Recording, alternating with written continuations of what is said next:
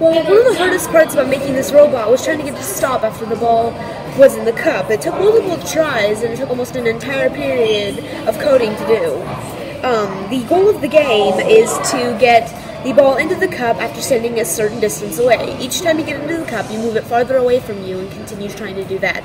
It keeps the same speed and distance and does not change the amount of rotations it does. It keeps the same pattern, which sometimes can make it easier or harder, but the way it rotates makes it so that it moves in different directions. A question. Is there anything that we could do to make it better?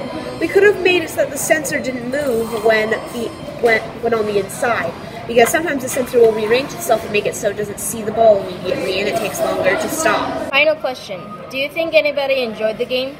I think most people enjoyed the game a lot, judging by how there was an entire line of people waiting to play this game. I feel like it also had something to do with the fact that we were giving out candy for the people who get the ball in before the 60 seconds are over. But even after someone won candy, they still got back in line to try again, even if they didn't get candy the second time.